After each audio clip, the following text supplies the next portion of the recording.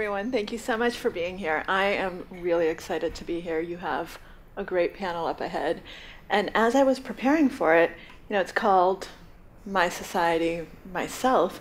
And I thought, well, how did I define myself? And I started thinking, what's the first question I remember asking myself when I was young? And I couldn't remember. But I could remember the earliest questions that others asked me. I mean, the earliest probably is, what's your name, right? How do you define yourself that way? How old are you? How old are you, little girl? I remember those as well. And so it's very interesting that my first kind of perceptions of self came from questions that others posed to me. What do you want to be when you grow up? That's one that I definitely remember. I'm still asking myself that. And these sorts of questions are part of identity, part of ourself, part of the really fascinating things that this panel is going to be talking about. And we have such a great group. We have perspectives from neuroscience, from philosophy, from psychology. So it's going to be a really fascinating way to get a lot of different insight into what makes us who we are. What is it that defines human beings? And what is it that defines how you think of yourself in your own mind? So without further ado, let's introduce our panelists. Our first participant is a wonderful neuroscientist, and she's a professor in the Department of Psychology and the Zuckerman Mind Brain Behavior Institute at Columbia. She researches memory, and she studies patients with brain disorders, Parkinson's, schizophrenia, eating disorders, and her work has yielded insights into how the brain changes with learning, how memories are created and retrieved, and how memory shapes our decisions, our actions, and ourselves. So please give a big welcome to Daphne Shohami. Welcome. Thank you. Our next participant is a philosopher, and he's from the City University of New York. He's a leader in the field of experimental philosophy. And experimental philosophy, we'll talk a little bit about what that is, but it brings empirical methods to mind on philosophical questions. He is the author of several books, including Furnishing the Mind, Gut Reactions, and The Emotional Construction of Morals. So let's please give a round of applause to Jessie Prince. Also joining us is a postdoctoral fellow at Yale University. She has appointments at the School of Management and the Cognitive Science program. She conducts research on moral psychology, personal identity, and emotion, and her recent work examines how humans create a sense of continuous identity for themselves and others. So please welcome Nina Strominger. And our final participant is a professor of psychology, philosophy, and linguistics at Yale University. And his work involves using the kinds of experimental methods associated with cognitive science to address the kinds of questions associated with philosophy. He is the co-editor of the book Experimental Philosophy. So please welcome our final participant, Joshua Knobe. Thank you guys so much for being here today. And I wanted to start, since we're going to be talking a lot about the self, with kind of the fundamental question, what is the self? How do you guys think about it? How do you define it? So maybe we can start with Josh and work our way backwards to get an insight into what the self is according to you. Well, the question is a really good one, and I think one of the things that we've learned over these past few years of really trying to study how people understand the self is that there isn't a single way that they understand the self. It's not as though there's some one thing that we could study and say, when we're studying this, we're studying how people ordinarily think of the self. Rather, people seem to think about the self in a whole variety of different ways, often varying the way they think about the self depending on the context. So, for example, something that we've been interested in our own work is just the idea that in some cases people think, well, there are all sorts of different things that make up yourself, all sorts of different emotions, beliefs, desires, and intentions. But at other times people end up thinking about it in a very different way. They think, no, there's something that's the core of who you really are, something that's your true self, the thing that you really are deep down inside. And then, of course, there might be these various emotions and beliefs that in some sense you have, but those things aren't the real you. Well, Josh and I work together, so naturally we agree on everything he said. So he sort of stole my thunder. But I guess I'll just add to that the work that actually most of the people on this panel have been doing integrates this view that so philosophers or people a priori, before they've collected any data at all, they might say, well, the self is this or that or this other thing. But the sort of work that we've been engaged in actually takes work, uses as its definition for the self what other people think of the self as. So we're not sort of coming down from above and just giving a definition to it, but rather saying, like, well, how do ordinary folk think about the self, and using that to fuel our theories about it. I also work with both these guys. Let me just add, why are we here today? And I think the interest in the self is symptomatic of a kind of Western individualism. The very word self makes us think about our own individual strivings and end goals. How do we organize a life as unique persons isolated from the rest? I think that's fundamentally wrong. I think one thing we're learning about the self is that the self is really, at its core, a social phenomenon. The reason why we have selves, the reason why we keep track of identity over time, is that we need to relate to others, and forming those bonds, those relationships, those social groups depends on a certain kind of taxonomy of persons. So I don't work with any of these folks, and I totally disagree. No. But I do have, I think, in many ways, a very different perspective as a neuroscientist, and it's a challenging one in the sense that I think we'd all probably agree that to the extent that we have a sense of self, or there is a self, it's not there in our knee or our toes. It's got to be in our brain and emerging and related to biological and neural processes. I think that raises a whole set of questions and answers that are somewhat parallel or orthogonal to the perspectives that you guys all mentioned in terms of what does it mean to have a self? Is the self a changing entity or not? And how does it relate to kind of social construction? But I think it helps, I think, situate the question of self, thinking about it as it relates to the brain in the context of similar questions, like what does it mean to produce an action in a given moment? To what extent does each action we produce represent ourselves and inform ourselves? What does it mean to retrieve a memory of ourselves? And so these are the kinds of questions that I think neuroscience has very specific answers to. And I think a big challenge is to figure out how those different slices of behavior tell us about the self and inform our sense of how a self is constructed.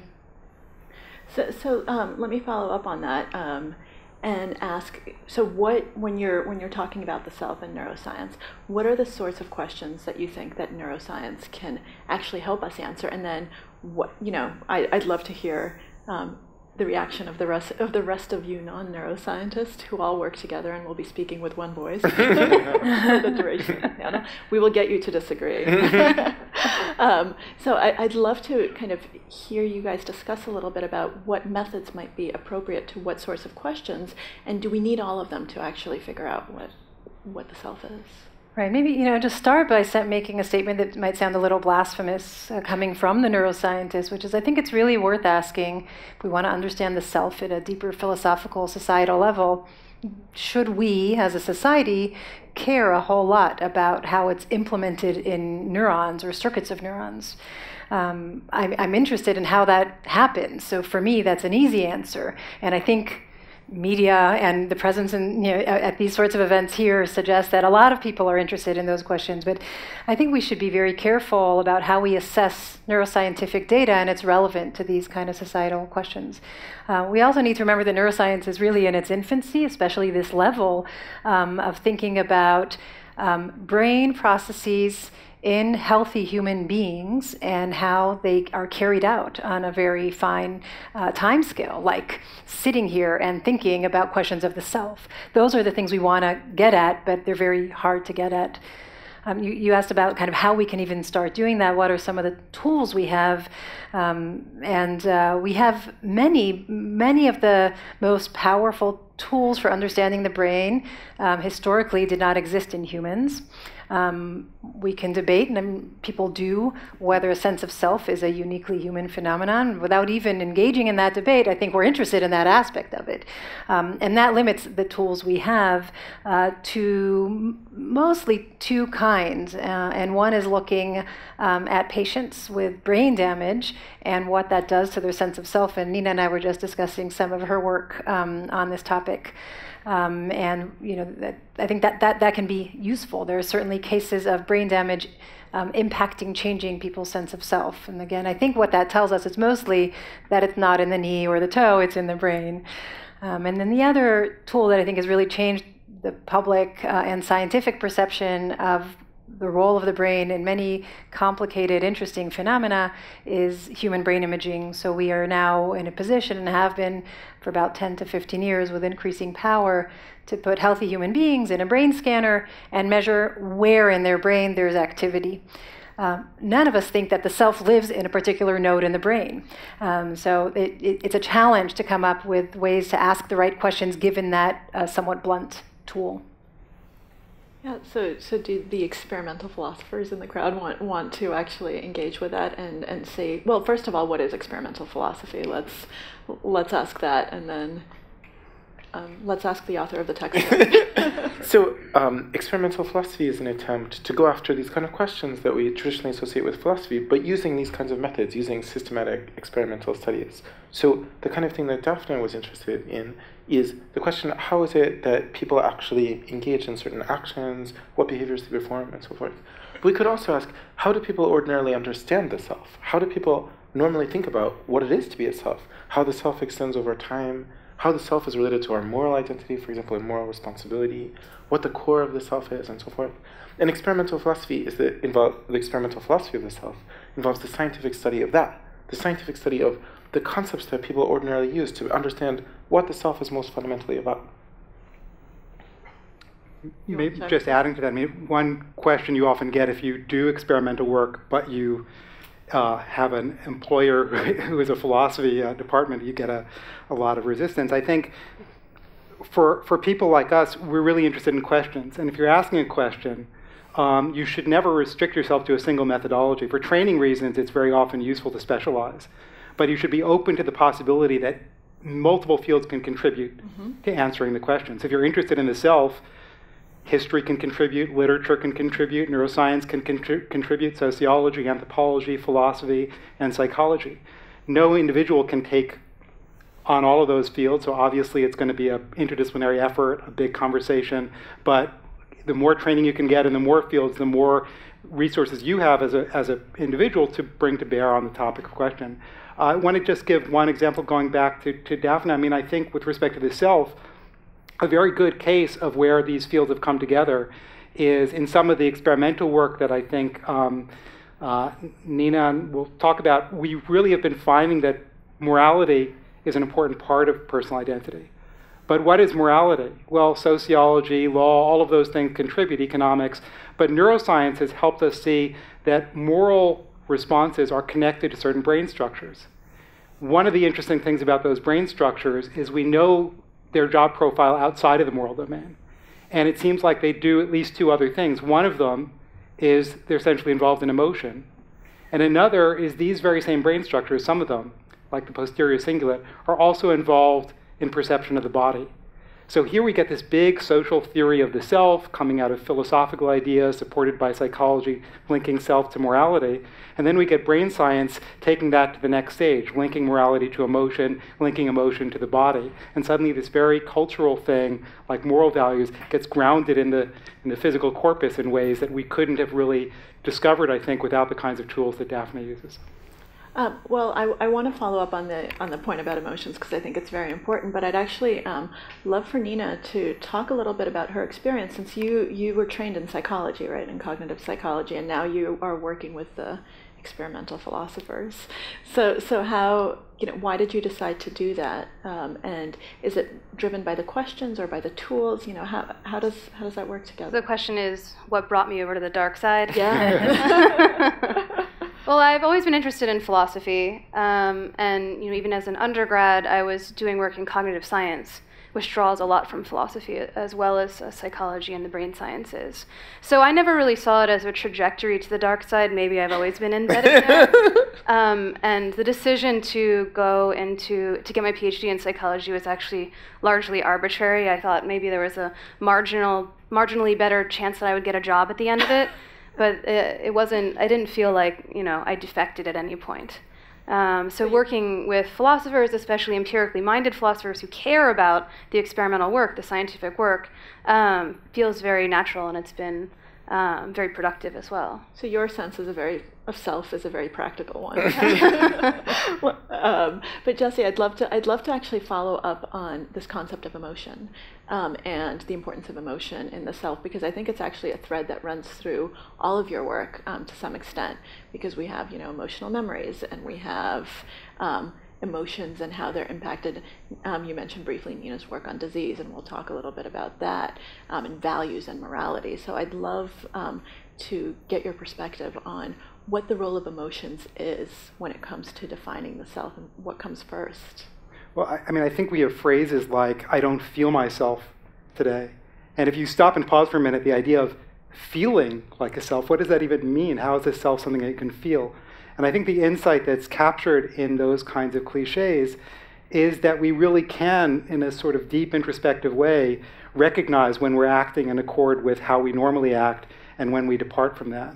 And to not feel yourself can be, in part, emoting differently, feeling differently. Things that once stirred you now leave you apathetic. Those who have experienced kind of anhedonic symptoms associated with depression, who have, had sources of joy, who they try to self-medicate by doing something that they found worthwhile in other periods of their life and finding themselves indifferent, are really discovering a kind of rupture of identity. So I think in that way we can find a lot of evidence that emotions are central to what it is to experience yourself as being the same person. How you react emotionally is central to who you are. So would you be a different person if you suddenly descended into clinical depression? I think the answer is, with Josh's original comment, that the self has many facets, and there is no one thing that is the self. But I do think when we deal with mental illness, one of the challenges for people who suffer, and for family members too, is that a lot of these symptoms are really insults to the self in ways that need to be recognized. Depression isn't just feeling down or feeling incapacitated. It really is a much more radical shift from your mode of being. Another aspect of this is depression is an emotional style.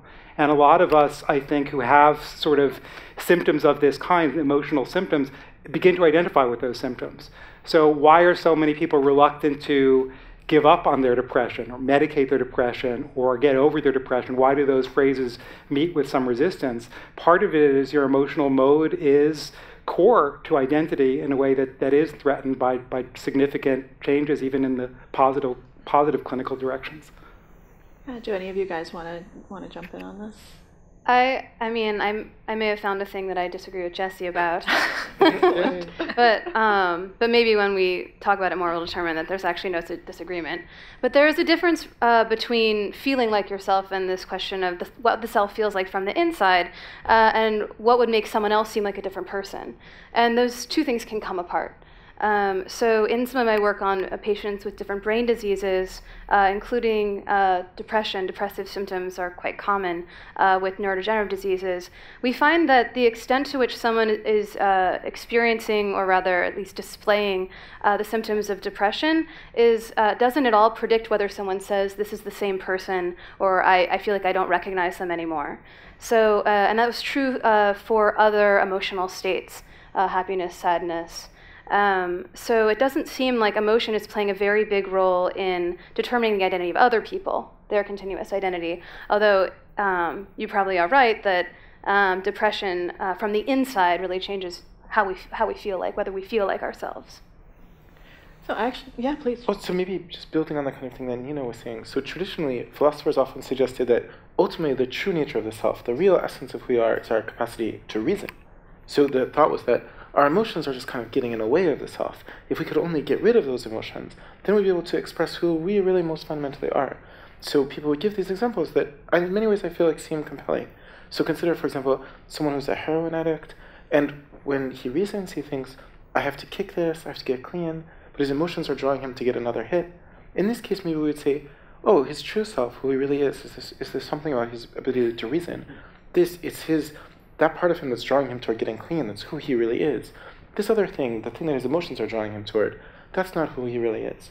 But I think what we're seeing in a lot of recent work coming out from Jessie, from Nina, and from many others, is that this intuition we have actually has nothing to do with the difference between reason and emotion. Rather, it just has to do with the fact that we think that heroin is bad and that that kicking heroin in this habit is good. And I think you could see it really easily if you just imagined taking the reason and the emotion and just sort of switching their roles. So suppose that there was a high school student who on reflection thought, I should really just start doing heroin. It will increase my social status. I'll be more popular in school. It's going to move me in a really good direction. But then whenever she thinks about doing this, she just has this emotion that draws her to not do it. She just kind of feels ooky about it. It just sort of feels wrong to her. So the sort of states that she has are just the inverse of the heroin addict that appears in the traditional philosophical example. And here I think we would say exactly the opposite. We'd say that voice within her, that feeling of ooginess or discomfort with doing heroin, that's her true self, and her capacity to reason, which is telling her to ignore that voice. That's something she has to get rid of, to get back in touch with who she really is. Actually, I'd love to, I completely agree, and I was thinking of making a similar point as it emerges from the neuroscience kind of point of view, which is that we share as humans this intuition of sort of, as you say, cognition versus emotion. One of the really interesting, I think, conclusions from work on the brain over the past decade and more is that the brain doesn't respect those boundaries at all, nor really should it for the reasons you mentioned. And so the idea of thinking of feelings as being separate from thinking doesn't make sense. We don't have emotional and kind of rational parts in our brain that are dueling it out, even though that idea is very compelling and has been around for a very long time, back to Aristotle, I believe, right? Looking at the philosophers for approval. And so in many ways, it kind of changes the question we want to ask then, is not where in the brain do these two forces live and where do they duke it out, but what are the very specific circuits in common that they take advantage of, and what are the principles that drive them, because the fact is still at the level of what we do, our actions, which I think really is kind of how the most conservative or useful way to think of the self in many ways. When we do something, we take one action. We either go for the heroin or not. We either eat the chocolate cake or resist it. And so one of the things we've been really interested in is understanding not how emotion loses or wins, but what are the circuits that bias our behavior to reach for something or not reach for it, that bias our decisions to do something or not do it. So it's interesting that there's such convergence. I wasn't aware of it. Well, I think it's also, it's an interesting question that Josh keeps bringing up, of your quote-unquote true self versus kind of your other self, which isn't your true self. And I'd love for you to talk a little bit more about that, and also how much of that is actually imposed externally versus how you really feel about yourself. So if we give the example of the heroin addict, does she think that she has a true self and something that's not a true self, or is that just a judgment that we're making about her? Well, I was one who introduced the topic, so maybe I should hear from some of these other folks. Well, you're the expert on the true self. To what extent this kind of thing is introduced externally versus something that appears within ourselves? It seems like initially almost all research on this notion of the true self was based on how people think about their own true selves. And this research would ask, say, Nina about Nina's true self, Jessie about Jessie's true self, and Daphne about Daphne's true self. What this kind of research finds is that people always think that their true self is something really awesome, fantastic, just absolutely wonderful in every way. So the more you feel like you're in touch with your true self, the more you feel like your life has a meaningful one, the more you feel like your decisions are on target, the more you feel like you're doing exactly the thing that you're supposed to do. And it's very easy to dismiss that kind of result. You just think, the reason people think so well of their own true selves is because they think so well about everything about themselves. Everyone thinks that they're the best driver, that they're the easiest to get along with. Almost every single professor in the university thinks they're above average. So maybe in just the same way, people think that their true self is the really wonderful kind of true self. But just in the past few years, people have been trying this in a different way, where they ask people about the true selves of other people. So this time we ask Nina about Daphne's true self, Daphne about Jessie's true self, and Jessie about Nina's true self. What you find then is this really extreme tendency whereby people also think that other people's true selves are good. In fact, people think not only the true selves of people they like are good, but that the true selves of the people they most hate are good. So even the most liberal person will think there's something within George W. Bush calling him his true self speaking to him and saying, what you're doing in Guantanamo is morally wrong. Deep down, it's not what he's really being drawn to do. So there seems to be something about human beings that makes them think of themselves as having a good true self, but it's not something about it being your own self. It's something that applies equally to how everyone else will think about your true self. So it seems like there's a moral judgment, actually, that is being imposed from the outside, which is defining true selves for other people. So I might think that, the true self of someone else is good for a different reason than you, right? We might actually have it backwards. Absolutely, and that's actually, Josh is too modest to refer to his own work directly when he's describing this, but he has this wonderful study where he shows that if you describe a case of someone who has homosexual feelings, but since he's highly religious and his religion proscribes homosexuality, he believes that he shouldn't be gay. And then you ask people which is his true self, the drive to be gay that's emotional, or the intellectual belief that he ought not to be gay. And it turns out that it depends entirely on whether you ask liberals or conservatives this question. So if you yourself believe that it's wrong to be gay, you say his true self is the part that's telling him not to be gay. But if you think that it's actually a non-moral issue, whether you're gay or not, then you say, yeah, his true self are those emotional drives. So this actually gets to some of Jesse's work about the self as being a socially determined thing. Can you talk a little bit about kind of that conception of ourself coming from our experiences in socialization? And I was also wondering, if you are someone who was raised without a lot of people around, would you develop a sense of self in the same way? Great. Yeah, and we have to come back briefly to Josh's example of the attribution of goodness to the moral self. Well, I recently reread Hannah Arendt's Eichmann in Jerusalem, which is a very provocative, I think very problematic book. But one of the things that really offended people about that book when she first published it is the suggestion that Adolf Eichmann was banal, that there was some way in which he was just an ordinary bureaucrat who was co-opted into this diabolical project, deprive people of their desire to blame him by seeing him as an evil self. In her earlier work on totalitarianism, she had this idea of radical evil. Some people are just at their deepest core bad. And I think so the flip side, the counterpoint to the general phenomenon you're describing, is in certain contexts we really do want to hold people accountable at the core. And recent work on Eichmann in particular has come out suggesting that he was very systematic and unapologetic Nazi ideologue, which helped confirm this idea that it wasn't just that he was pushed around like in the Stanley Milgram experiment by circumstance, but that there was a driving motivation to engage in the acts that he perpetrated.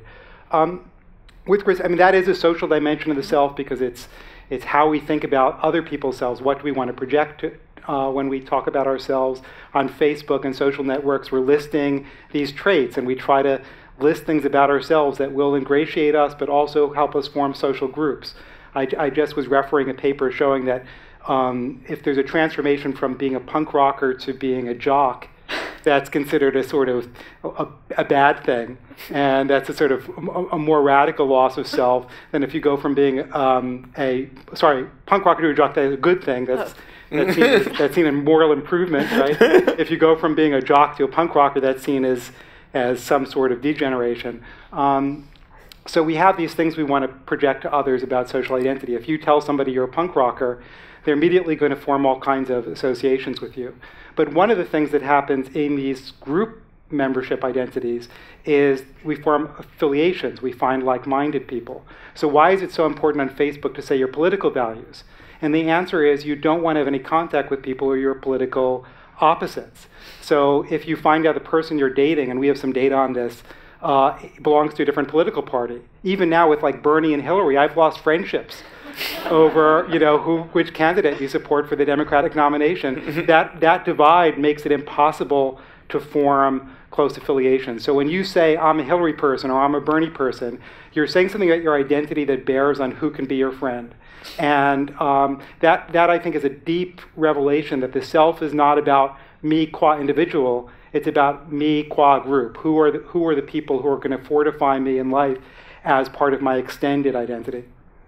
So wouldn't that depend, though, on how important politics were to you personally? So doesn't it actually depend on the person and the relative importance of different things to your sense of self? So if politics is totally unimportant to me, I'm not going to lose any friendships over Bernie supporters. We thought so. So with a collaborator, Javier Gomez-Levin, we did a series of studies where we gave people all kinds of traits that might matter to identity. Occupation, are you urban versus rural? What are your pastimes? What are your music tastes? And so on. Among these, we also had politics and religion, which are very, very moral dimensions. Then we asked people, how important are these things to you? That was one question. And then, if these things change, would you still be the same person? For things like musical taste, people tended to give very high ratings of importance. Music really matters to me, or being urban, or my job really matters to me. Occupation is extremely important to most people. But when those things change, would you still be the same person if you changed jobs, if you moved to a small town? Sure, yeah, that wouldn't threaten my identity. Would you be the same person if you changed your political party affiliation? Would you be the same person if you went to a different church, adopted, maybe went from being an atheist to a theist? There, people say yes. And strikingly, in response to your question, they say that is a threat to identity or a change to identity, even if in the first question they said it isn't very important to them. So if you find somebody, and Nina has some data that go in a slightly different direction on this that are very interesting. If you find people who say morality doesn't matter much to me or politics don't matter much to me, and say, okay, so in the next election cycle, what if you started voting for the other side? Or what if you started really caring about politics all of a sudden? Would you be the same? And people tend to say no. Nina, do you want to? Yeah, so we have this data that shows that, so first of all, we find that the part of the self that's the most important to saying that someone's the same person, if you look at different parts of the mind, so your memories, your moral capacities, your personality, your preferences, the things that you like and dislike, basic cognitive capacities, the factor that matters the most, and all the factors, they matter a little bit. The one that matters the most are your moral values, your moral beliefs, your moral actions. But if you go to psychopaths, and we have this data, we give people a psychopathy test.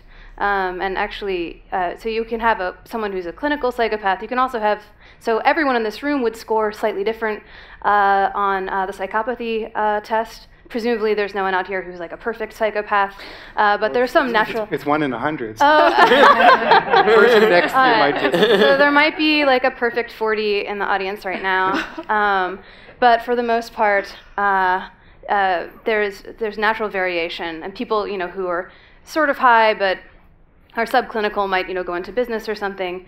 But if you go and go to these people and you give them these same sorts of battery of tests, they no longer show the preference for moral traits, which goes against the suggestion that it's really about maneuvering through the social world. Because surely it's very important to a psychopath to know, who can they manipulate, who's gullible and trusting, and so forth. It really seems like what's going on is they say, well, this is what's important to me. Are these moral traits important to me? No, not really. I don't value them. Therefore, they're not really important to the identity of other people either. So I'd love to have. Yeah, I'd like to make a comment, and if am I allowed to ask a question? Yeah, please. The comment is that in studies of things like decision making and choices, right? So again, I keep emphasizing like the actions people take. There's a lot of data showing that if you ask people to choose, let's say, between two options, either for reward, like between a blue square and a red square, and they're going to get money, and they do this 200 times. And as the experimenter, you're controlling how likely they are to win on any given choice. People readily engage in this, especially undergraduates who are excited about getting the money. If you ask them later what they did, they will come up with a story about how they made their choices. But if you look at what they actually did, it doesn't fit their story. It fits often a story we have about how the brain should be driving the actions. And so I've really come over the years, and many of my colleagues, to feel like asking people what they think only tells you what they think, and doesn't necessarily get at why they're doing what they're doing. And I guess that's a long lead to the question of, and I ask it kind of naively, do you take for granted that asking people what they think makes a self is actually, that those answers actually tell us what makes a self a self? Absolutely not. I think that these two they're distinct. But at the same time, the question of what actually makes a self, although it's a metaphysical question in many ways. It's not a question that probably could be answered satisfactorily with any sorts of studies. I agree with Nina and with the fourth of your question, but I would say as a matter of descriptive fact, morality has this weird kind of tenacity. There's work by Linda Skitka on what is called attitude strength, and it turns out psychologists measure this in different ways. How intensely do you feel about something? How important is it to you? And if it were to change, would it be a kind of a loss? How connected is it to your other core stabilizing values? She found that morality was the only thing that showed up as correlated across all measures of attitude strength and very consistently high. There were also studies of political party affiliation in the US over the lifespan. Within a 40-year span, the variation is about, people remain the same to about a degree of 65%. So within basically a whole voting life, from your earliest elections to older ages, you're voting pretty similarly, despite dramatic changes that might be taking place in your society. If you look at 10-year periods, it's about 80%. Take the big 5 personality traits, the most validated traits of personality that have ever been studied: openness, conscientiousness, extroversion, neuroticism, and agreeableness. Those are less stable. They're very stable, but you can look at say, 5, 10-year intervals, and in some studies, the agreement over those times is again in the 60-something percentile for fairly short periods. Over the lifespan, that can drop off precipitously and very susceptible to dramatic life changes. Political values, which is an indirect sort of measure of moral attitudes, do show a kind of tenacity that I think is unusual among our traits. So one of the things that I'd love for Daphne to talk about, since I think the three of you have been emphasizing morality as kind of the most important thing, and Daphne obviously studies memory. I'm curious about your thoughts on whether memory might be more important than morality to a sense of self. Well, I wouldn't put it as a competition between them. And I think for me, somebody who studies memory, I think the point I'd want to make in the allotted time is that memory is much more fundamental to our behaviors in general than we think. It's not just our ability to remember something we did yesterday, but is that many of our actions, if not every single one, is informed by past experience one way or another. And I think that's a very interesting an interesting challenge is to understand how that emerges. It makes sense for a brain and a being to take advantage of our past experiences and use them. And so the key question I'm interested in is exactly how that happens. So I think memory is fundamental to many aspects of our behaviors, including our sense of self. And one of the biggest questions then is how, as for us as neuroscientists, where we're just in many ways starting out, we know a pretty solid amount about the likelihood for any one of us at any given moment that we'll remember a particular event. Okay, so we know a lot about how an individual memory is formed and then retrieved. I think the interesting intersection between memory and sense of self starts when we try to understand how those memories get connected over time. And we can think from the memory angle on the self as being sort of emerging as interrelated with the memories as they unfold over a lifetime. So we're, as scientists of the brain, we now can say what happens with a single memory, maybe with 2 or 3 memories, and we know that a big job that the parts of our brain that form memories, one of the big challenges is that they are constantly weaving our memories into a network. We'd like to think that network is, on one hand, gives rise to a sense of self, but we also know, and I think it's important to emphasize the other direction, that our sense of expectations about the world, I don't know if you count that as self, but the way we perceive the world will also change the way our memories are formed. So our memories are very personal in that sense. They're absolutely not just a veridical record of what happened in a given moment or our lives. They're influenced heavily by what we expected would happen, and those expectations are shaped by the memories we had before them. So I think there's this. I think there's an interesting role for memory. I don't think of it personally as being in competition with morality per se, but I don't study morality, so that might be why. Well, I would actually suggest that this work is not in competition with what you're saying in a very different sense. So what the three of us have been studying is the question, how do people ordinarily understand the self? And then that's a very different question from understanding how it is that human beings actually perform actions. So I feel like, suppose that we found that people ordinarily understand the self as being constituted in such a way that some certain thing is the most fundamental thing. And then you found that, in fact, that thing just is the thing that most fundamentally guides people's actions. In a way, I think that would make our discovery less interesting, because then it wouldn't be that surprising that people think that's most fundamental, because it just simply is what's most fundamental. What would be most surprising on the part for us to discover is if people seem to all be converging on something as the absolutely most fundamental part of the self, but then when neuroscientists actually began to study it, they found that plays little role in anything. So it seems like, far from being there being a competition if we find different things, it seems like it would make the work all the more exciting if these different kinds of research programs ended up identifying different things as being sort of what's at the core. And I think that's largely what's happened, in my opinion, with consciousness to some extent. It's interesting. We all think it's interesting. We all read about it and wonder about it. One of the findings emerging from neuroscience and cognitive psychology is that it appears to play much less important a role in many of our actions and behaviors and even reasoning than we thought it did. Right, so suppose that people who study how people ordinarily think about consciousness found that the way people ordinarily think about consciousness is exactly the way that you think that consciousness actually works. Then the study of how people ordinarily think about consciousness would be a slightly tedious research program. By contrast, suppose that you discover how consciousness actually plays a role in people's actions, and then people studying how people think about consciousness find that it plays a radically different role in people's ordinary conception of their actions. Then things become interesting. We have to ask, how did people come to have this conception of their actions that so radically departs from what neuroscience is telling us? Well, sorry, Justin. Maybe, Nina, if you want to talk a little bit about the memory moral contrast as it's come out in some of your work. Oh, well, I guess I mentioned it in passing before. But when you ask, so you could give people a scenario where you say, imagine that it's the not too distant future, and this man, Jim, he gets into a car accident, and the doctors give him a little microchip to replace the part of his brain that gets damaged.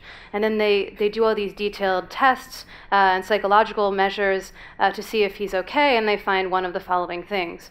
They either find that he's psychologically normal, no change, or they find that he's lost all of his memories from before the accident, or they find that he's lost his moral compass, he no longer knows the difference between right and wrong, and we have a few other conditions. And we find that if he's lost all his memories from before the accident, people say that's much less important to the question of whether Jim is the same person now as before, as if he's lost his moral compass. So certainly for folk judgments about the nature of personal identity, morality plays a much larger role than memories, even if that ends up not being the case for what actually drives behavior.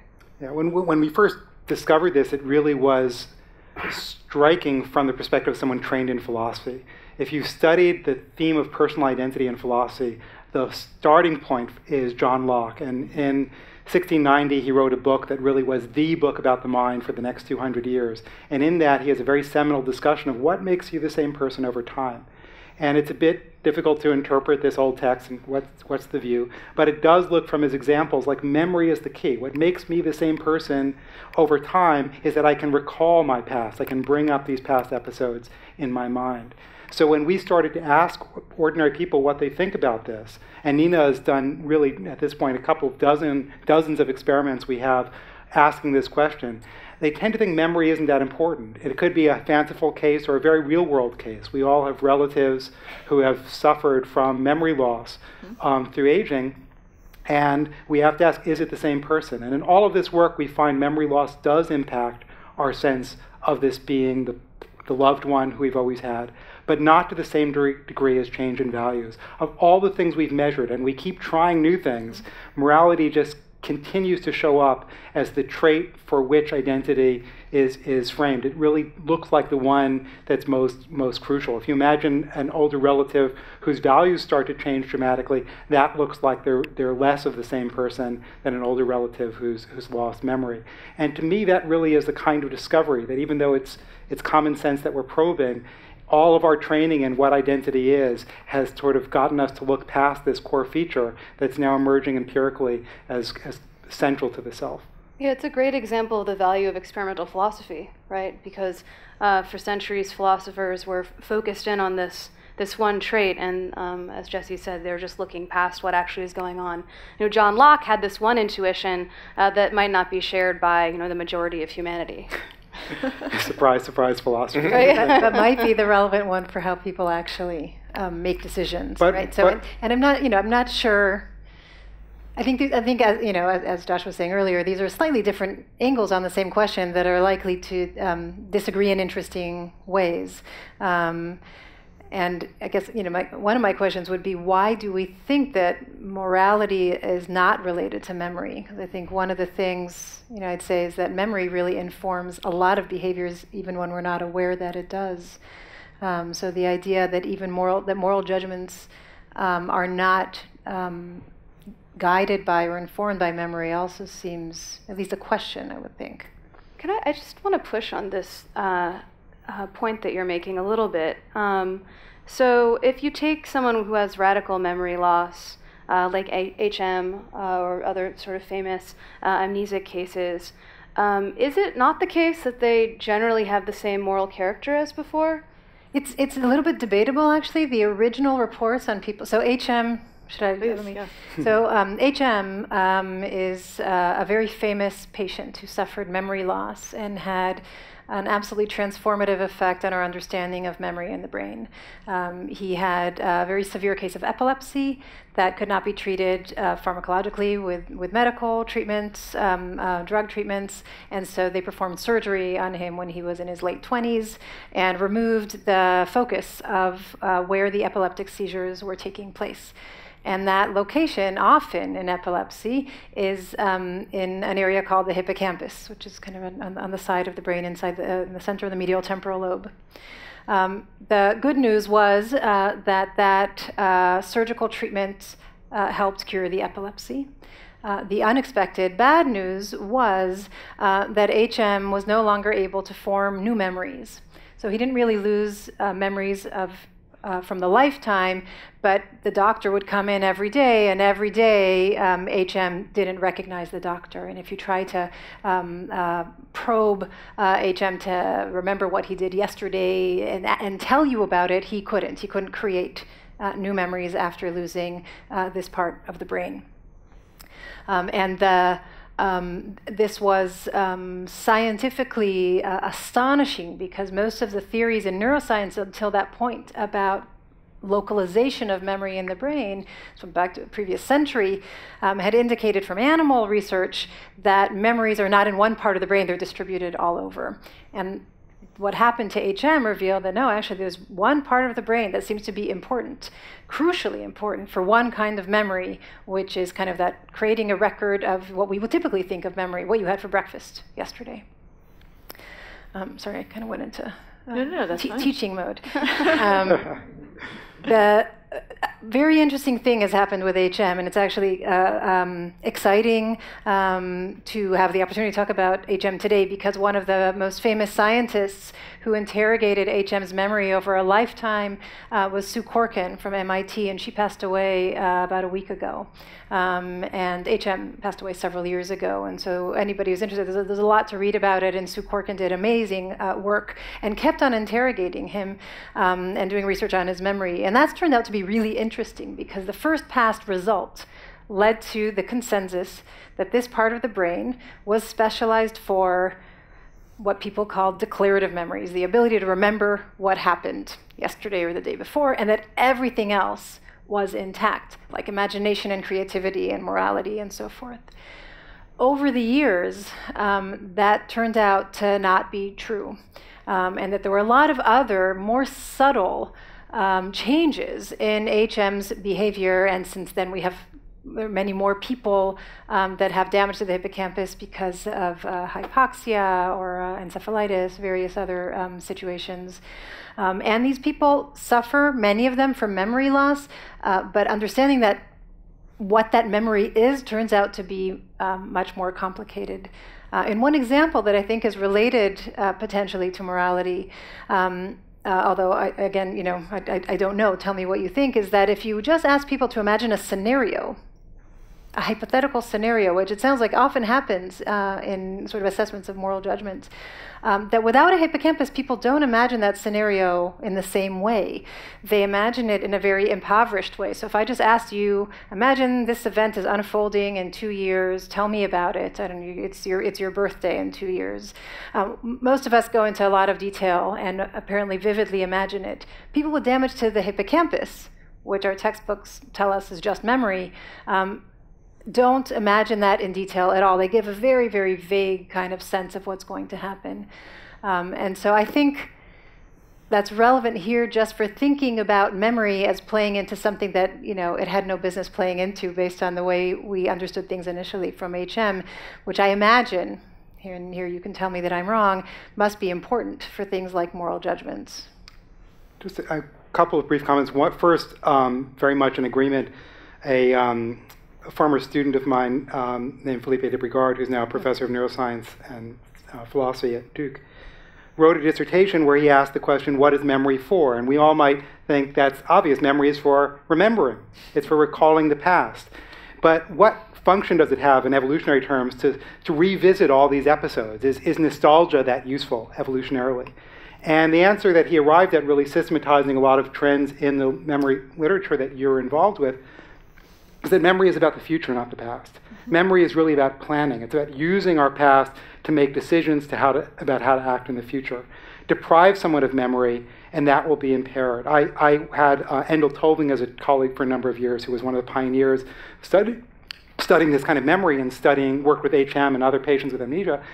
And I asked Toving, does HM really have a moral life? And his answer at the time, just based on conversations, was that there's a way in which his sense of his life is very superficial. You ask any of us, what is your life about? What are your projects? What are you in this for? Camus begins one of his books saying the most important philosophical question is suicide. It's, why do we go on? Life has no meaning, so why bother? Why face tomorrow? And I think all of us can reflect on that question deeply in ways that are informed by our past. And that's part of our morality. Our decisions of what kind of person I want to be can guide my sense of meaning in life. I think for somebody who doesn't have access to the past, that's going to be limited. And the kinds of answers I think that HM would give to Camus' question would look very different than the kinds of answers that we would all give. So I do agree, morality, just as you pointed out that reason and emotion are not separated in the brain, I think memory and morality are not fundamentally separated in the brain. I also agree, but I'll also have something that I'd like to add that this is reminding me of, which is this old Oliver Sacks essay. And I know there was a tribute to him at this festival earlier this week. And he wrote this wonderful essay. If you haven't read it, you should go out and just leave the festival right now and read it right now, called The Lost Mariner, where he discusses a patient with Korsakoff syndrome. And people who are familiar with Sacks's work will know that one question that he was really obsessed with is the question of personal identity. And this whole essay is about this man with Korsakoff syndrome. Korsakoff syndrome is the result of being an alcoholic. After many years, I think it's a vitamin B deficiency, the temporal lobes just disintegrate. And this patient, Jimmy, he had completely lost not only his ability to form new memories, but also almost all of his memories from the past as well. And so he lived in this sort of bizarre sort of world where he couldn't live in the past, he couldn't plan for the future, and he was really only barely hanging on by a thread in the present. So the question that Sacks interrogates is, so is Jimmy the same person, or in what sense does he have any kind of identity at all? And in the beginning part, just spoiler alert, I'm going to tell you what happens in this essay. He's really obsessed with this idea that memories really are preventing Jimmy from truly existing in any real sense. But then he, in a twist, he observes Jimmy taking the sacrament at church, and he sees how he's transcended. He sees how he reacts to the holy music and how he acts when he's praying. And he says, Jimmy was not a spiritual casualty at all. Since he could still be moved morally and religiously and spiritually, he still very much existed. And the fact that he doesn't have his memory traces anymore, but that's just machinery. That's not who he really is. And so he absolutely has survived despite this devastating brain damage. So I would say that his true self, right, is still there, even though everything else. You might say that, but not only might you say that, but that's the sort of key finding coming out of Nina's work about people who have neurodegenerative diseases. Oh. That those who lose their memory, their spouses still. Right. So if you go to people's families who suffered brain damage, and you ask them about what are the symptoms that the patient has experienced, and also, do they seem like a stranger to you? Do you feel like you still know who they are? Do they seem like the same person deep down or not? And then you build a big fancy model. What you find is the extent, and I think that Jesse alluded to this earlier, the extent to which at least people are observing memory loss actually doesn't predict at all whether you think this person has changed or not. Almost the only thing that matters is the extent to which their moral capacities have changed. The one symptom that we found also made an independent contribution to identity. We weren't expecting it all. No philosophers or really almost any kind of psychologist predicted this, and so we were also surprised, is there's a smaller but still significant effect of loss of language.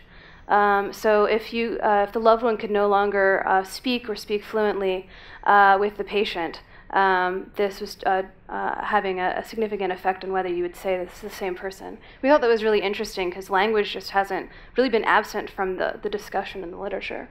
Well, one of the things you keep saying, though, is others think of them as the same person. What about themselves? If you are experiencing dementia, do you still see yourself as the same person, or is your fundamental sense of self altered? And I know that if there's work on, if you ask people this question before they experience any changes, a lot of people will say, I don't want that to happen. Right. And a lot of people are still able to make decisions, end-of-life decisions, when they are in the early stages of dementia. There have been some really lovely pieces of writing on people who said, I'm committing suicide here because I'm losing part of myself every single day. This is when I can still make the decision. So I'm going to end my life, and they do. So it seems that to them, even though to other people might not agree, they still think that you're in there somewhere. You don't agree. You think that you are being lost. I think it's a very interesting dichotomy if you're talking about the self as external versus the self as perceived by you.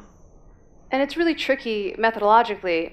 If you were trying to, compare, say, what's the effect of memory loss versus morality or any other cognitive capacity on your own sense of personal continuity, for a few reasons. Because we would love to just run this study again on the patients themselves. But there's a few problems. One is, when you lose your memories, you begin to forget who you used to be. Another problem, which might be an even bigger problem, is that most people with different forms of dementia don't know that they're sick, especially past the very early stages. So if you ask them, are you the same person as before, or even, do you have a disease, they say, no, I'm fine, nothing's wrong. So it becomes very difficult to figure out what's actually going on, because people are no longer able to refer in an objective way to the person that they once were. Yeah, I mean, this is something that I was thinking about, obviously, with Muhammad Ali's death. Was he the same person as the Muhammad Ali we all knew? And I know you study Parkinson's, so it's interesting to me that, is there a tipping point, where people lose themselves? So it's an interesting question, especially since I think what's coming out of this discussion is, well, are they losing their sense of themselves? Are their family losing their sense of self? Are their actions and decisions actually changing or not, right? So these are all different measures, and they don't have to agree.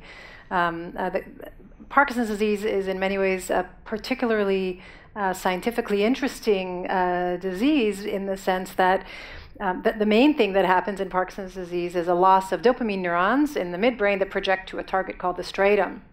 And so that's something that's been known for a while. What's been interesting is the discovery that when people show up with the very first, mildest, earliest symptoms of Parkinson's disease, they've already lost 70 to 80% of those neurons. And so that tells us something we don't really know how to interpret well about the redundancy, at least in this particular circuit. And just the question of tipping point suggests that at least in terms of the brain circuit, there is a tipping point for motor control, right? Those are the symptoms that people show up with. A lot of the work we've done has been looking at how that loss of dopamine changes people's ability to sort of gradually learn associations over time. This is interesting to us because it's a form of learning that's very different from what we would typically call memory. This has nothing to do with what you did yesterday. And this is the kind of learning that patients like HM typically are pretty much okay with and depend on memory. That it's very hard for me to relate that to self in any kind of meaningful way without getting completely lost in speculation. But what we have done, we have some data on how people with Parkinson's do this sort of implicit learning, and how well their families seem to think they're functioning and how much they think they've changed. And those two things do seem to go together, so that the family's perception of how motivated a patient with Parkinson's is to engage in everyday life seems to be somewhat related, at least, to how well they do on this very kind of boring lab kind of experimental measurement. Just to comment on Ali in this particular case, I think the tragedy of seeing his degeneration has different loci, and one of them has to do with seeing this incredible athlete who's lost that physical control. But I think much more devastating, much more profound for those who were admirers of Ali is that he had been this tremendous force in civil rights. I mean, he was an extraordinarily courageous civil rights leader. And to see that outspoken, articulate, brilliant leader enter a phase in life where he could no longer do that. We all know people who live in athletics or in dance or other physically demanding careers won't be able to sustain that. But we might expect that kind of leadership to be sustainable. And I think the ravages that he experienced through Parkinson's probably prevented that to some degree. There's some apathy associated with Parkinson's, there's some depression associated with Parkinson's, some impact on memory. So all of those things are really limiting the social position he can play with respect to leadership. And for me anyway, and I think for many others, that was the most sad, the most significant shift in who he was as a public persona. Yeah. But could I come back to this issue that we were talking about earlier? So, back at the beginning of our discussion, Jesse was emphasizing this idea that the self is attached to something social, to our connection with other people. But then there was sort of a fight brewing because Nina was suggesting maybe it's not in the sense that people with psychopathy could recognize the same sort of social impact, but wouldn't have the same kind of intuition about the self. So I feel like I really regret that we didn't really continue the fight. I just wanted to see, what do you guys think further about this topic? Well, part of the issue is that the jury's still out, and since I don't have a dog in this fight, so however the data turn out is what will be where I end up, laying my chips. But that being said, I don't know if when you bet you can lay your chips after the it does seem so. One way of sort of rectifying this, or like bringing these two things together, is to think. Maybe there is a proximate level, or the level of the mechanism, and that's the part that's getting disrupted. That's instantiated maybe just as you think within yourself, well, what do I value? And then I'll say that applies to other people's identity for what's important for them. But maybe at an ultimate, a functional or even evolutionary level, the whole reason why this mechanism was put into place or set into motion is because we care about social relationships so much. And actually, in some new studies that we have, when you make one of these big fancy models again, and we pit, so if you ask an individual about how much would their identity change, but then we also ask a bunch of other questions. How much would your social relationship with someone change if this trait changed? How much do you value this? How much do you think is related to morality, and so forth? What you find is actually all of these things matter a little bit, and social relationships actually also matter, at least when you're asking about judgments. So it's not. I don't think the two are necessarily in competition. I mean, coming back to Josh's opening comment, I do think we need to recognize that identity is a construction. Maria used that word. I'm a social constructionist. So in the science wars, there are the science fans, and then there's social constructionists, and they're supposed to sort of not get along. I'm a science-grounded social constructionist, and partially because I think science is in the business of construction. So take the periodic table of the elements. It's supposed to be the most fundamental description of the stuff that that makes up the universe, or you can get a bit more fundamental. But so what are these elements? Well, you could organize them by atomic weight. You could organize them by atomic number. You could include elements that actually exist in the real world or ones that don't, merely hypothetical elements or lab-created elements.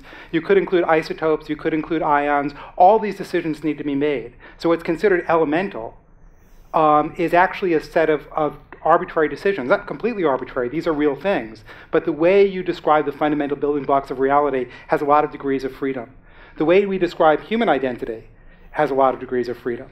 And if you talk about being a mother could be a matter of biological connectedness, or it could be a matter of playing a social role. Could a man be a mother? Could an adoptive parent be a mother? Those are questions that we get to settle by decision.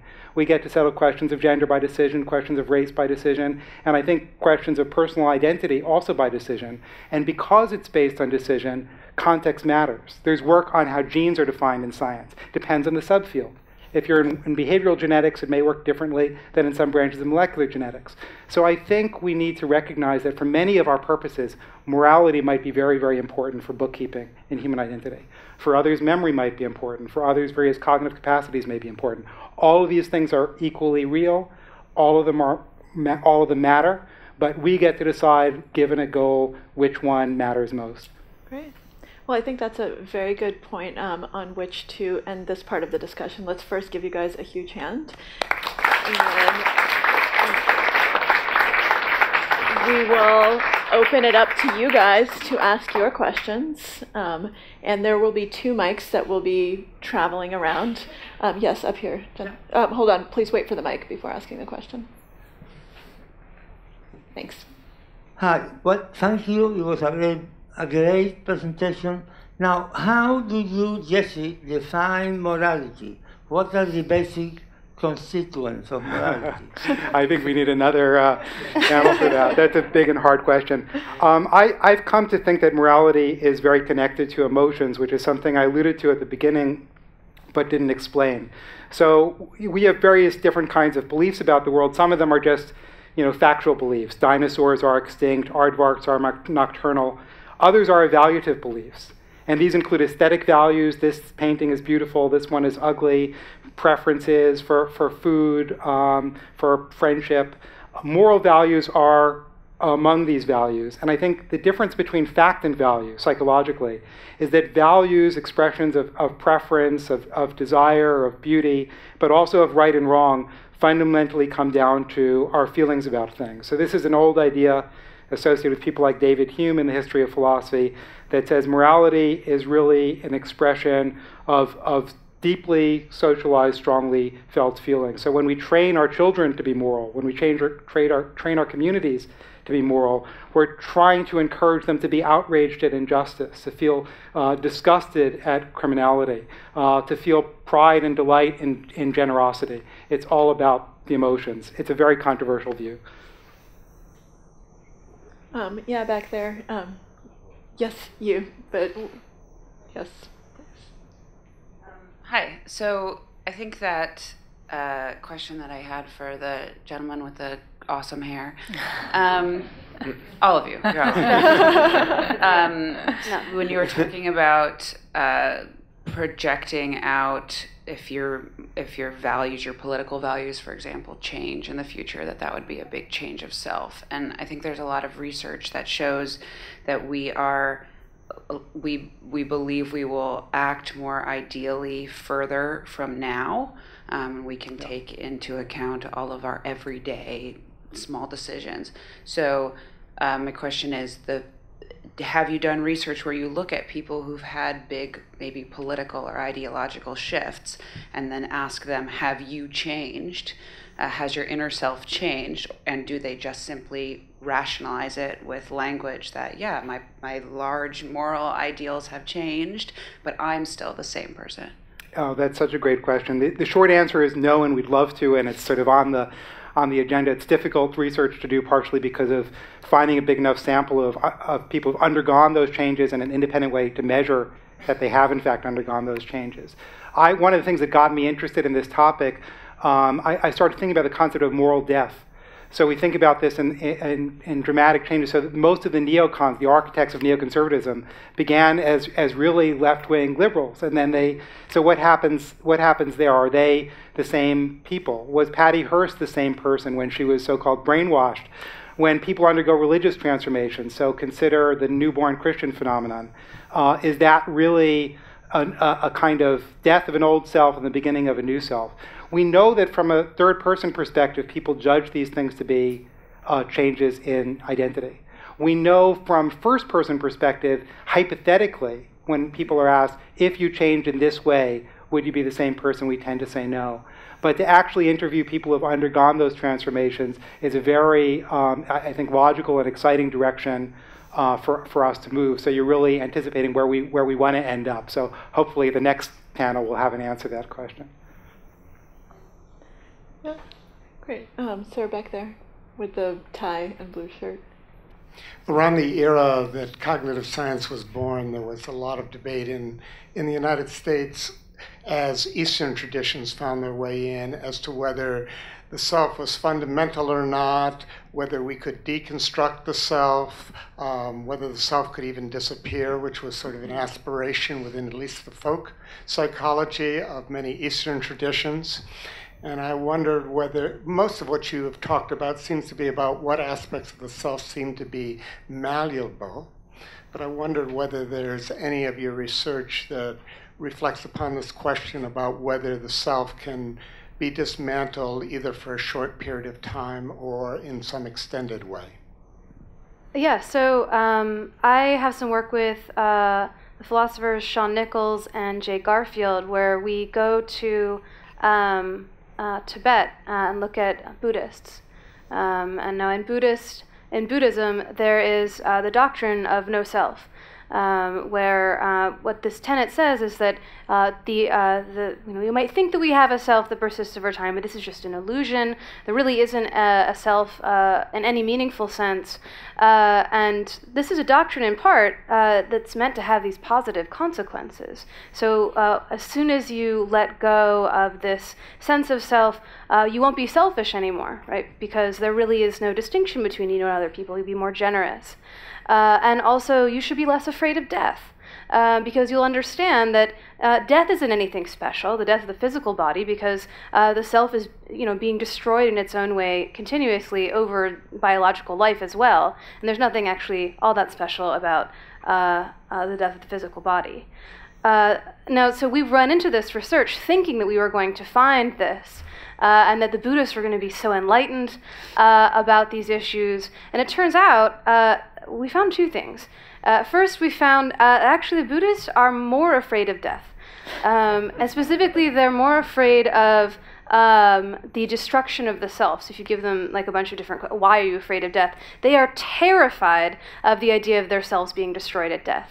And so this paradoxical effect, and there's another paradoxical effect where we give them a generosity task, essentially.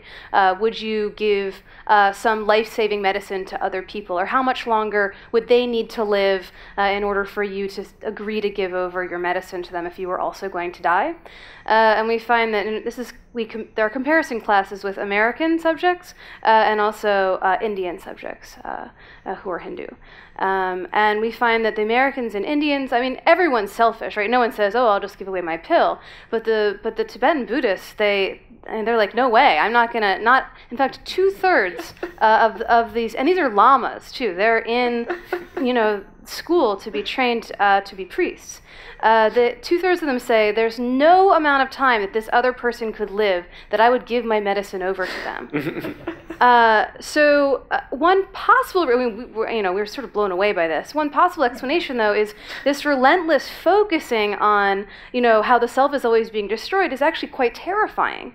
And that just sort of makes people even more like reactive and attached to the self. So it's possible, although the jury is still out, it's possible that this might not even be a worthy goal to try to destroy this illusion of the self, even though it might be very much an illusion. Yeah. So Josh, I was wondering, could you ever destroy the true self, or is that something that's not destroyable? It's an interesting question. So people seem to have this intuition that the true self is in some bizarre sense immutable. So people seem to have the feeling like whatever is my true self at this moment, it will be my true self until the time that I die, and it was my true self from the moment that I was born. That, of course, I could have these changes on the surface where something that I had that sort of appeared to be what I was like was shifts to something else, but that those surface changes seem like they're just sort of illusions that appear just on the top of the water, but there's some deeper thing that's sort of remaining the constant the whole time. Of course, it's very unlikely that scientific study of the self would show there is such a thing, but people really do seem to think that. Maybe more along the lines of the Hindu conception that these Buddhists are attacking. Yeah. Yeah, Maria.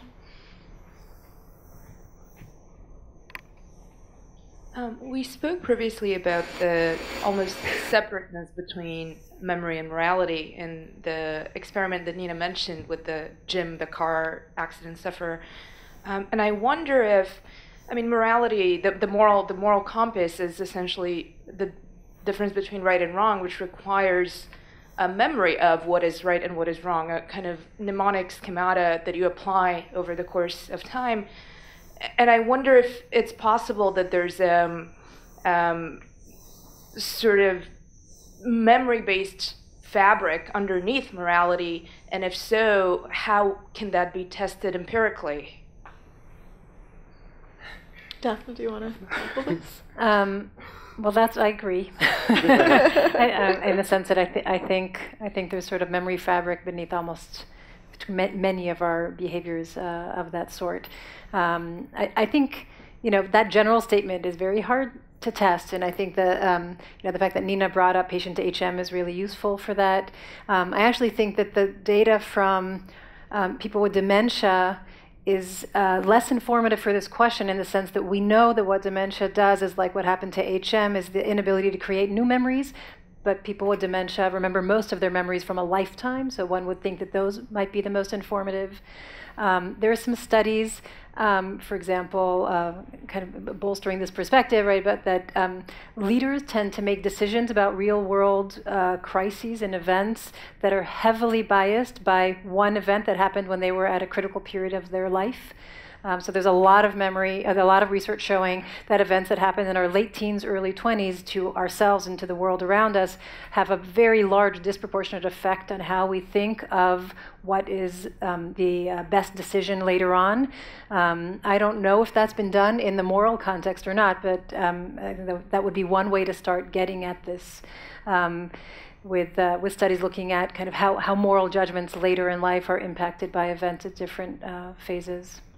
Yeah, I agree. I think there are potentially ways to get it empirically, like looking at people like HM who have not been tested on standard scales of things like psychopathy, which look at sensitivity to the moral domain. So that would be a very straightforward way to do it. But I think there is so much evidence in life that these things are connected. If people in this room are old enough to recall the outcome of the verdict of the O.J. Simpson trial, for African Americans, the idea that evidence had been planted was so credible and so vivid that a verdict, an acquittal in that case, would seem like a just decision. For a white population who are oblivious to sort of systemic harassment of various kinds from law enforcement, an acquittal would be a case of injustice. And so how do you make those decisions? A lifelong of experiences with people in law enforcement, with members of a community who've had such encounters, inform that decision in very, very important ways. So I think moral understanding, a flip in this case, opposite moral intuitions about the same case, are clearly showing the effect of memory here. Yeah, there's a hand way in the back on that side. Yeah. Hi, so I wrote this down, I wouldn't forget. Something like narrative structures, which seem to be obviously like a human construction. I don't know, maybe I'm wrong, but has that in any way been imprinted like neurologically over time? It's a great question. There's a lot to say about it, but just let me give you one simple example that speaks to narrative and memory. There's been work by Jeff Sachs and Leila Davachi, who's actually here at NYU, showing that the way our brain organizes memories is influenced by narrative in the sense of taking advantage of boundary shifts. So you can tell a story and connect one part of the story to the other part of the story where the word and, or you can tell a story where instead of the and, there's a and then, or something like that that implies a pause. And that the brain then kind of is more likely to group together the events that happened in one part of the narrative separate from the other part of the narrative based on these kind of hints on the narrative structure. Just a quick addition to that. In philosophy, theories of personal identity mostly involve memory, but the next most popular theory of that, after that, is a narrative theory, which says what makes me the same person over time is my capacity to weave a kind of life story together. So with Sean Nichols, we did a study to probe ordinary intuitions about this. So we asked people to imagine somebody who could still draw up memories from the past but couldn't organize them into a coherent narrative, maybe like using the capacities that Daphne just described. Would it be the same person? If you can't organize your life into a story, are you the same person? And overwhelmingly, we found that people answered yes, that losing your narrative capacity is not a threat to the self. It's not much of a threat at all, and it's certainly not nearly as much of a threat as losing your moral values. So just one by one, we've gone through theories of personal identity from philosophy and shown that none of them explains ordinary judgments as much as continuity and morals. Yeah, the lady in the middle in the T-shirt would.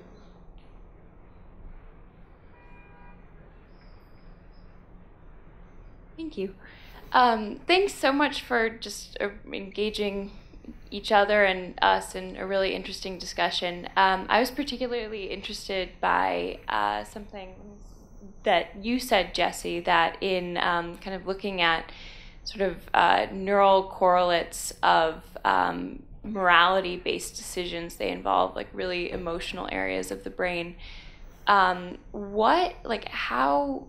kind of in sort of like historical evolutionary brain development, how old or new are those areas? How human specific are they? Good question. I think they're very well conserved. In fact, I think much of the neocortex is well conserved across mammalian phyla. So you can use rats as models for studies of just about every human psychiatric disorder just because there's so much conservation. There are important differences. Many of them are not well understood. Even if you take great apes, you can see things like the laminar structure, the layers of cells in visual areas, which are very important for primate cognition, are different than in human beings. So there are differences, but I think the differences are greatly outshadowed by the similarities. So the brain areas that get involved, orbital frontal areas like Brodmann area 9 and 10, which are sort of right here if you drive your fingers through your head, temporal pole, which if you drive your fingers through your temples, the entirety of cingulate cortex, which is one of the oldest areas of the cortex, which in the middle of the brain is just this, if you know what the corpus callosum is, the bit that holds the hemispheres together and allows for communication, the bit of cortex that surrounds that comes up in a lot of these studies.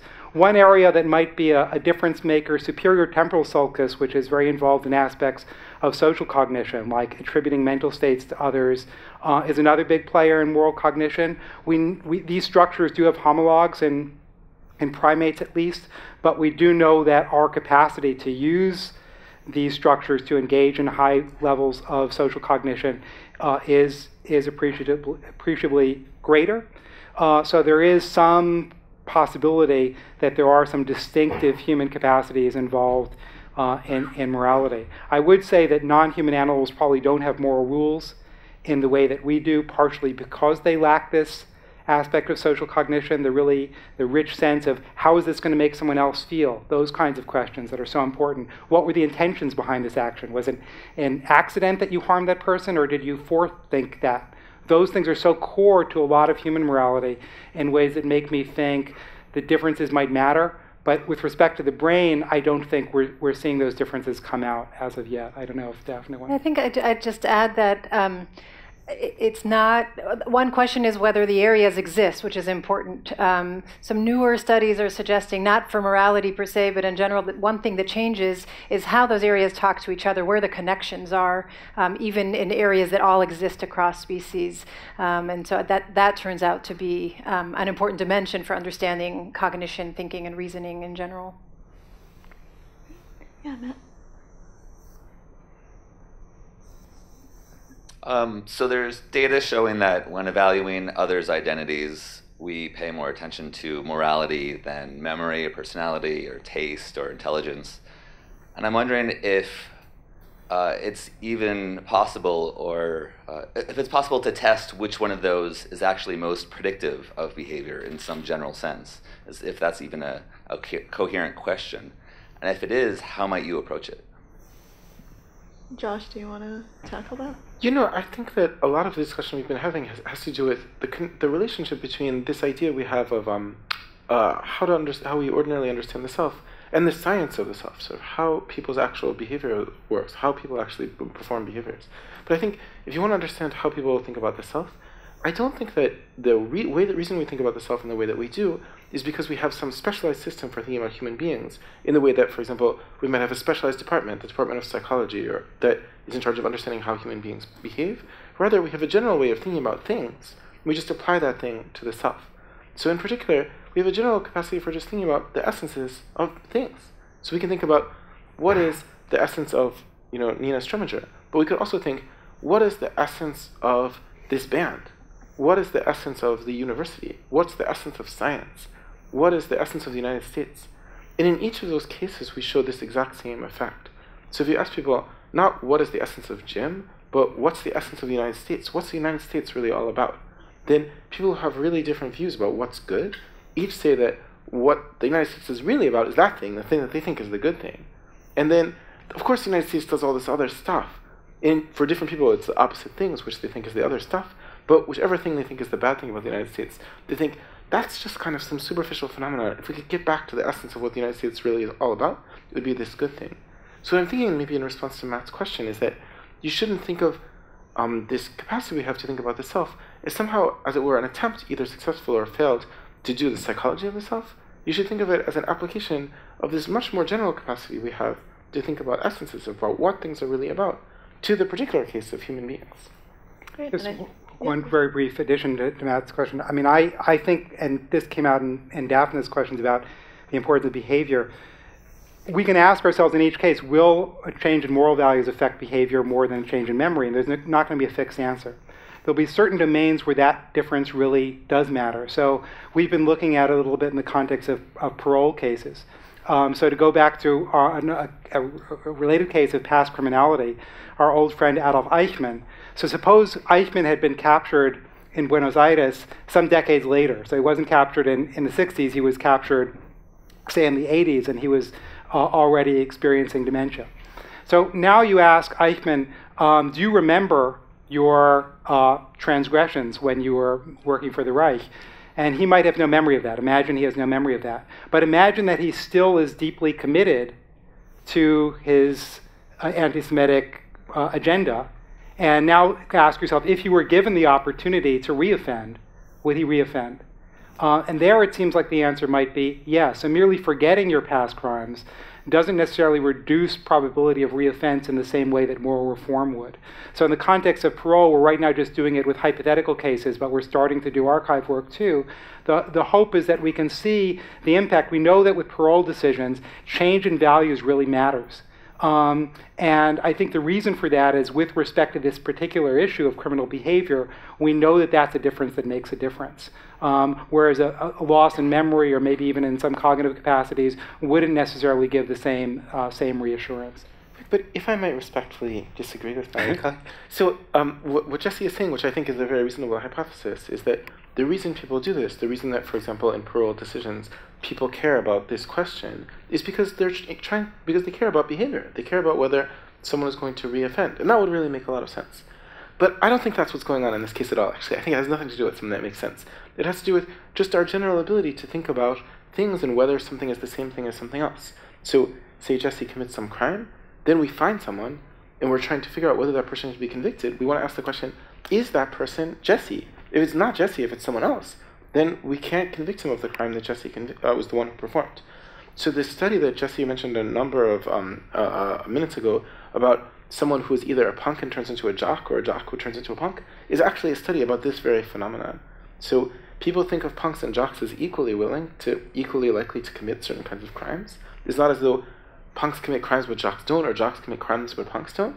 But if you switch between them, so say you're a punk and you commit a crime, you're shoplifting, and then later you turn into a jock, people think less that you should be punished.